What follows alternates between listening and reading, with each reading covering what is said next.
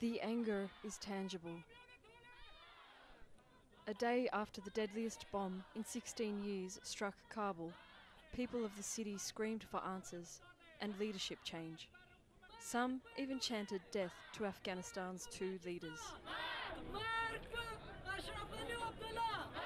A small but loud crowd gathered at the blast site of Kabul's truck bomb, refusing to leave until their demands for resignation of key government positions were met. For some protesters, it meant returning to the place where they'd searched in vain for loved ones amid dying, charred and torn bodies. I made 84 phone calls and he was not responding. I was so worried. He was not a person to miss 1 or 2 phone calls. All the time he was responding to calls quickly. When we came here, there was no one here. There were no police because our office was so close to the attack area, so we got here earlier. When we came here, I tried so much to find my friend, but I couldn't find him. Then I went to the hospitals and looked at the dead bodies in the freezers.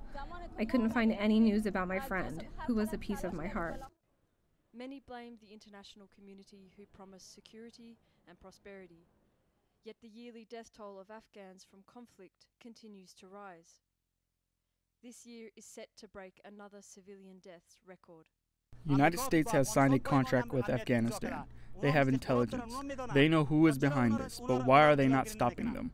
Why are they killing us and the people of Afghanistan? The United States was declaring friendship with us. Is this friendship? Another protester, Kanishka Nasiri, criticized the United Nations for saying after the Kabul attack that bombs should not be used in civilian areas.